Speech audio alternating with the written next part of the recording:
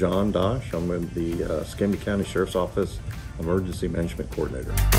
Actually, one of our coworkers was introduced to your company via one of those trade type shows, and through that interaction, we looked into your company and chose to go with that to build our kitchen trailer.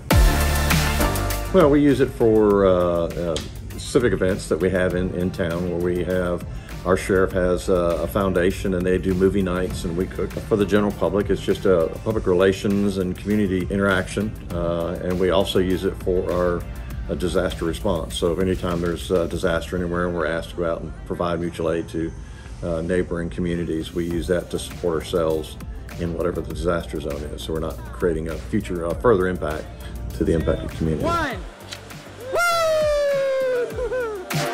The salesperson was named Mario. He was the original point of contact, and this is, as we've gone through all the impacts that the world's had to deal with the COVID and all that stuff, there's been challenges with getting parts and resources and things. All in all, we're looking forward to see the drilling.